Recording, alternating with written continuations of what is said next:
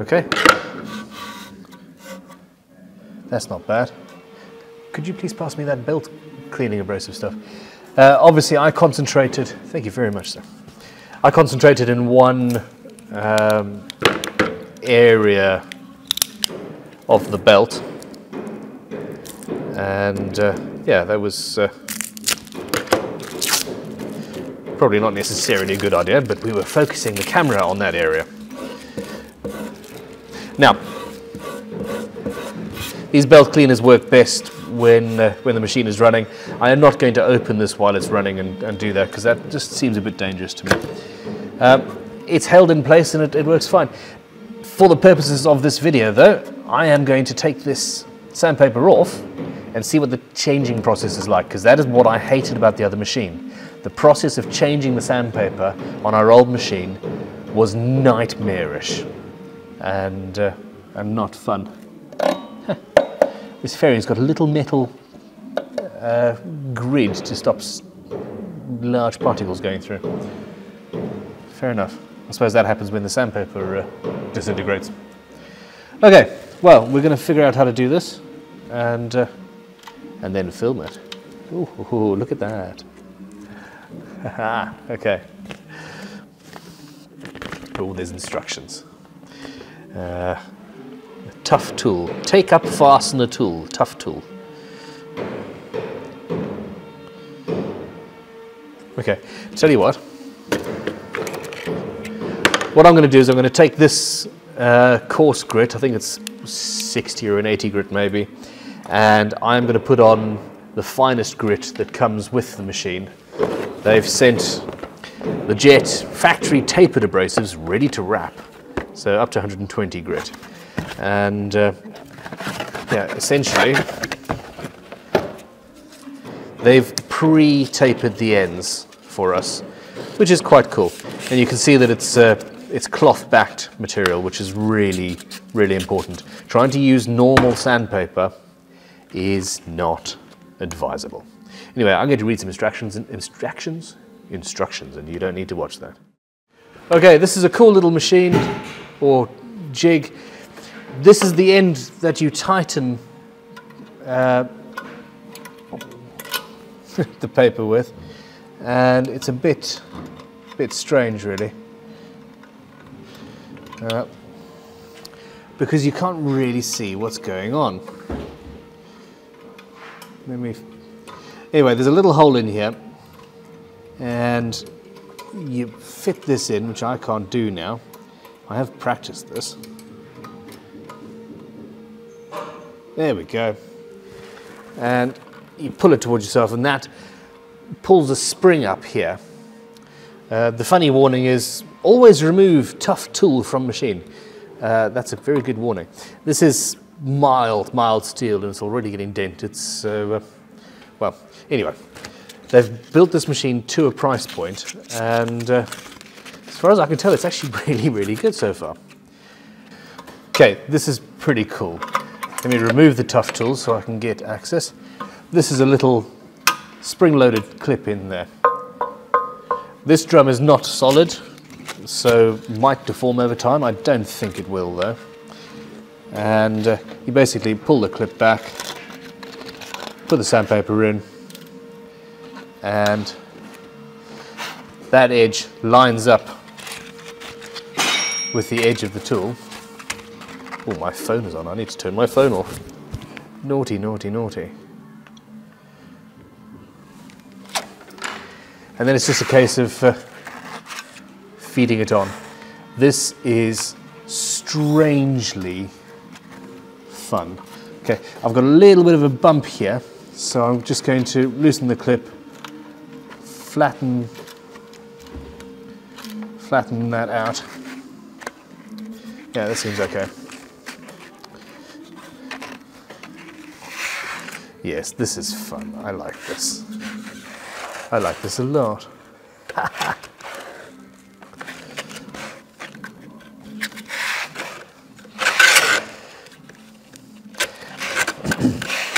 Obviously, if you're using your own sandpaper, and I've bought some other paper from Mirka, to use on this machine. You're going to have to keep one of these rolls as a template for when you cut it down.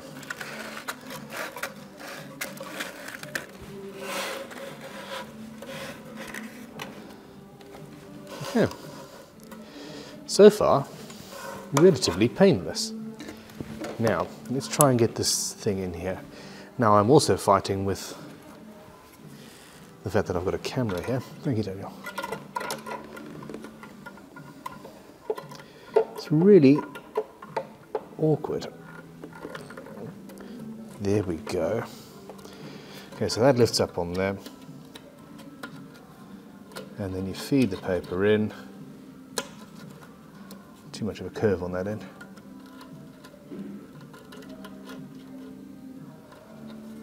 Yeah, wait.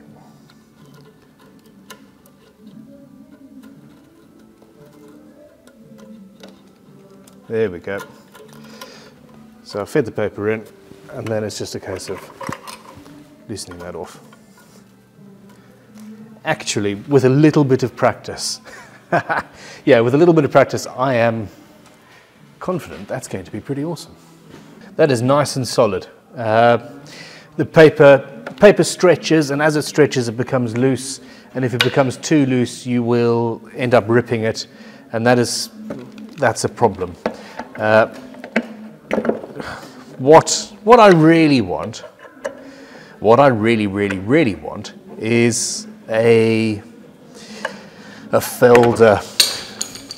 Oh, the ability to not drop tools while talking. Felder do some fantastic wide belt sanders, but and which I am planning on getting at some point in the next 6 months to a year. However, I wanted to review this because it is almost a universal tool that guitar builders use. This brand, this model from this company. I actually don't know of any others in Europe that offer anything that compares. This is wide enough for guitar building, whereas planar thicknesses tend not to be, especially ones that you can have in your home. They tend to be 12 inches, and most guitars are about 13.1.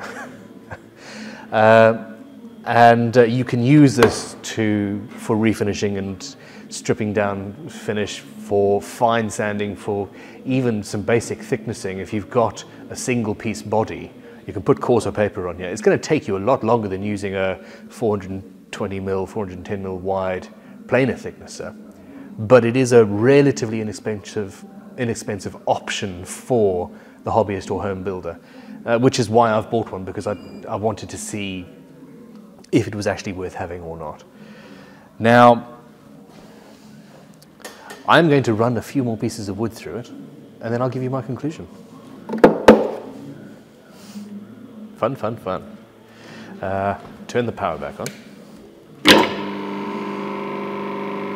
And the paper didn't immediately disintegrate. Oh, extraction. Daniel, would you mind?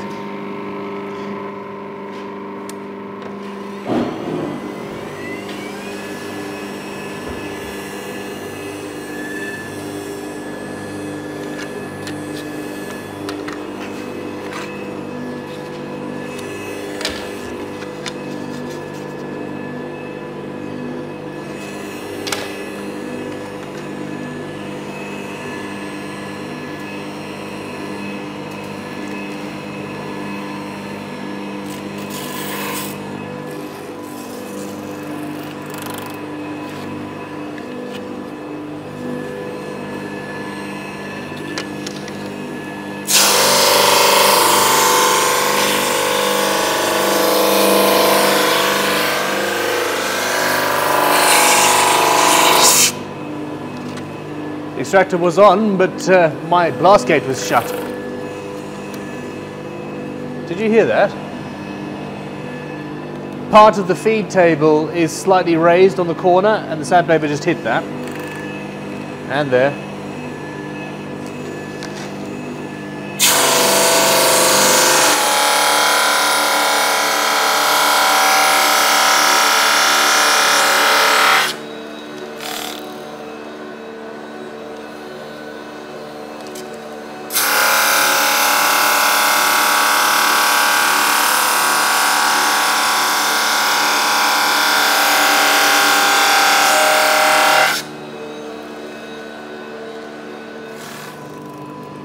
These are coming out very thin now.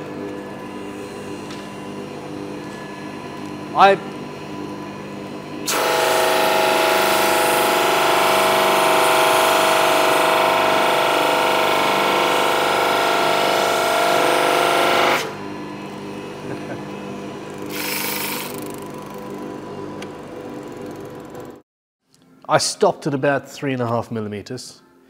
The belt, the feed belt is slightly deformed just at the edges. It's just kicking up and hitting the sandpaper in places as you get to that thickness.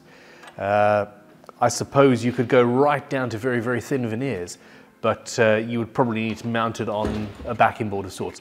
Check out our video on the greatest luthier's trick ever. The masking tape trick is phenomenal and is something that you could use to do that. This machine is perfect for acoustic guitar tops, backs and sides, where you need to uniformly thickness something. Doing that by hand with a plane, while fun for the first set, after 3 or 4 or a decade or more, it can get a little bit old. I think the difference between professional guitar builders and hobbyists is the fact that professionals know they're prepared to spend the money to get something to save a lot of time. And this machine is something that is going to save us a lot of time. And also it's nice and precise. That is absolutely perfectly parallel. It is wonderfully thin. I'm not sure what we're going to use this for. It was supposed to be 4 mil or so, but I got a little bit carried away. And I can't argue with it. You are going to, in the long run, spend more on sandpaper than you will on the entire machine. That is the way these things go. Good quality sandpaper is absolutely essential. Do not skimp on the paper. Don't skimp on your sandpaper. Don't skimp on extraction either. The machine itself is really solid, as I've said before. It does come with little tensioners on here, so we can tension the belt, and hopefully with a little bit of playing we might even be able to get rid of those little bits on the edge here that are sitting up. I am not happy with the size of that motor. It just sounds cheap to me, and the fact that this table is very, very lightweight, the fact that lifting it out of the box has deformed the spindle.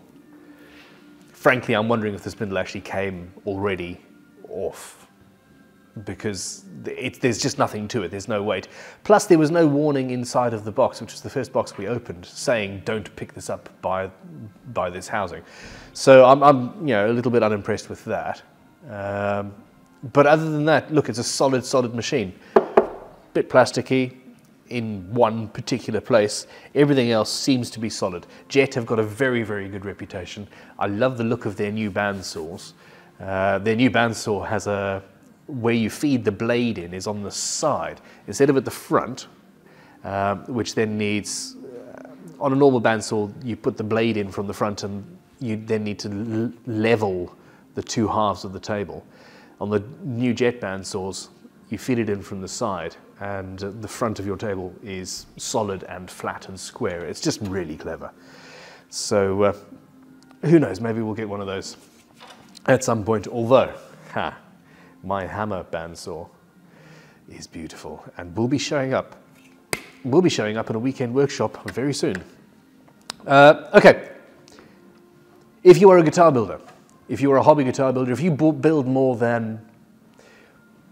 if you want to build more than half a dozen or so instruments, especially acoustics, this is the machine for you. It is very, very, very, very good value for money. It's £3,000 or £4,000 cheaper than an industrial machine and doesn't require 3-phase. It's a small enough form factor that you can have it in a 1-car, 2-car garage and be fine with it. It is solidly built. Some of the materials are slightly cheaper. That motor's a little bit cheap. This is a little bit plasticky, But while I am not 100% in love with it, I am definitely going to enjoy using it, and it is definitely going to be of use. The only way to go any better is actually for me to upgrade to a multi-thousand-pound machine. and I'm not going to do that. Not this month. The other thing is, I suppose you've got 100 mil of travel, so you can put really thick pieces of wood through it. There are extras that you can get. You can get outfeed tables and other bits and pieces. I'm leaning on it. I'm sort of going, oh, is that going to, it is a solid, stable machine, and I'm going to leave it here. Thank you very, very much for watching. If you've liked this, if this has been useful, please click like, please click subscribe. Check out all of our other videos. We build guitars, we teach you how to build guitars, we make guitar building tools. And every weekend I will look at a new machine or a tool or a chisel or some sandpaper. Sandpaper, that sounds boring, doesn't it? Seriously. Abrasive technologies are mind-blowingly interesting when you get into that. Anyway, so check it all out, and yeah, let me know what you think in the comments below. Have a great weekend. We will be back soon. Cheers.